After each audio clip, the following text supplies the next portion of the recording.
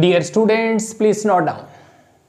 These notes have been uploaded in the description of video. Please download your notes. Dear students, in this lecture of Pinus, I will clear structure of microsporophyll, development of Microsporangium and development of microspores or pollen grains. It means in this lecture of Pinus, I will clear microsporophyll, different stages of development of Microsporangium and development of pollens, development of pollen grains, development of microspores. Dear students, as we know, the Pinus tree is heterosporous, means the plant body produces two different types of spores, microspores and megaspores. The microspores which develop on male corn, while the megaspores which develop on female corn. The same plant body produces both types of corns, male corn and female corn. As we know, in our last lecture we have discussed male corn. That male corn is formed by an aggregation of about 60 to 100 microsporophyll. This is the structure of microsporophyll. Dear students, this microsporophyll, which is equivalent to stamen of angiosperm flowering plant. As we know, in case of stamen, two parts are present. One is stalk-like structure, that is filament, and upper fertile part, which is bilobed, that is anther. But here, in case of microsporophyll, three parts are present. This basal lower part, it is stalk, and this middle expanded fertile part, it is anther, and dear students, this upper sterile part, it is apophysis. Note down, in case of microsporophyll, this middle expanded part it is fertile because it possesses two chambers, pollen chambers, microsporangia. These are 1, 2 microsporangia which are present on lower surface. So the microsporangia, this anther, this middle part, it is abaxial in position, and this fertile part, it is anther. Dear students, it means this microsporophyll is differentiated into three parts. While in case of angiosperms, in case of flowering plants, the stamen is differentiated into two parts. The small lower stalk-like structure, that is filament, and upper fertile bilobed structure, that is anther. But here in case of microsporophyll, three parts are there. This lower small stalk, it is basal part, and this middle expanded fertile part having two microsporangia like two anther lobes. And dear students, this upper sterile part, it is apophysis.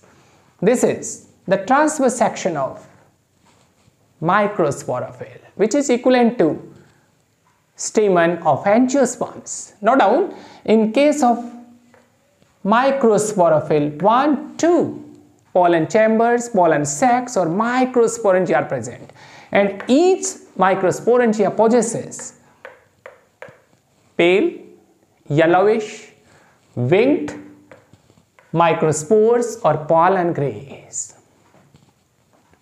Today's lecture, I will discuss very important topic for BSc student, that is development of Microsporangium and development of microspores, pollen grains. Dear students, development of Microsporangium. In case of Pinus tree, the development of Microsporangium, that is eusporangia type. It means eusporangia type. It means this entire microsporangium that develops from a group of initial cells, and these cells are diploid cells named sporangial initial cells. And dear students, this group of initial cells, which is hypodermal, it means just below this epidermis, this group of initial cells develops. In this B diagram, this initial cells group, its cells which are diploid, and these cells undergo periclinal parallel mitotic divisions. Due to periclinal, note down competitive exam student, parallel division, two layers are formed, this outer layer and inner layer. This outer layer, it is primary parietal cells or it is wall forming cells, while this inner layer, it consists of primary sporogenous cells or archisporium. In this next diagram, this group of primary parietal cells or wall cells which undergo anticlinal and periclinal division. It means these parietal cells, these are wall forming cells which undergo anticlinal at right angle and periclinal parallel divisions which are mitotic. As a result, sporangial wall is formed. Note down each and every point, competitive exam students, this sporangial wall, and this sporangial wall, it is 4-layered, and this wall, it is derived from primary parietal cells or wall cells which undergo both periclinal, parallel and anticlinal divisions which are mitotic. As a result, this 4-layered sporangial wall is formed.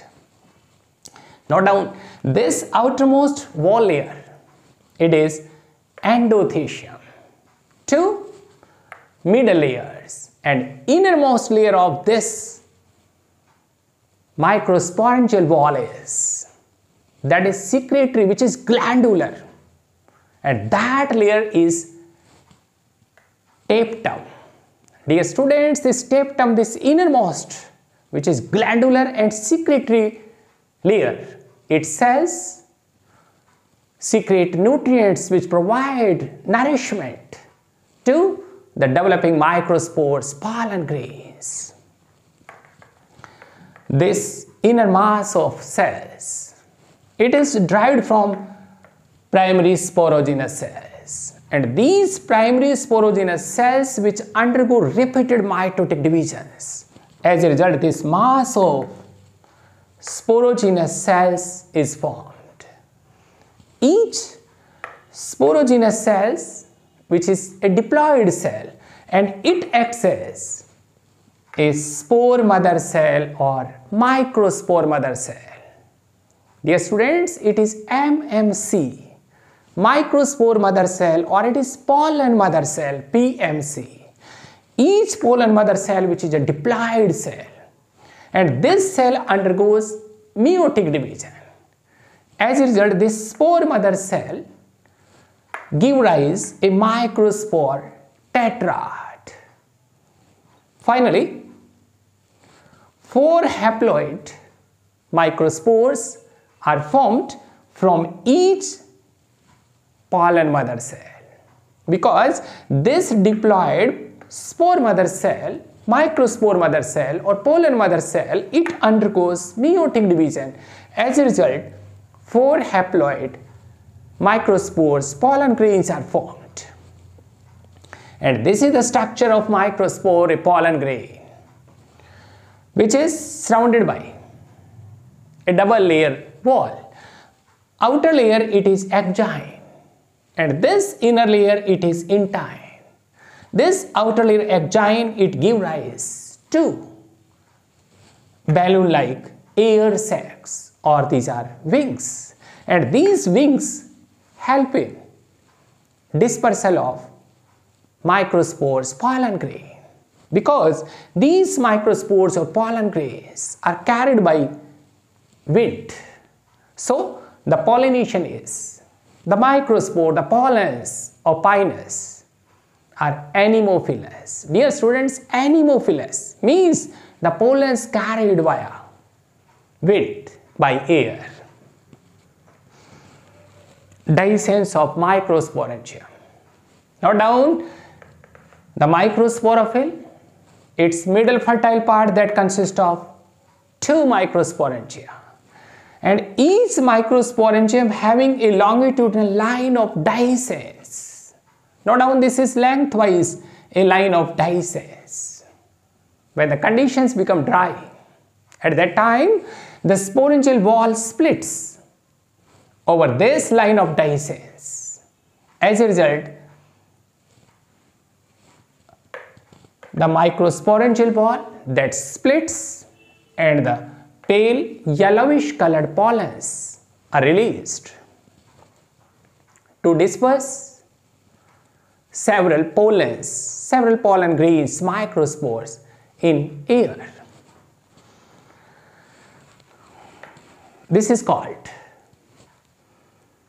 shower of sulfur dust. Dear student, it means the mature microsporangia at the time of dehiscence release a pale yellowish cloud of pollens.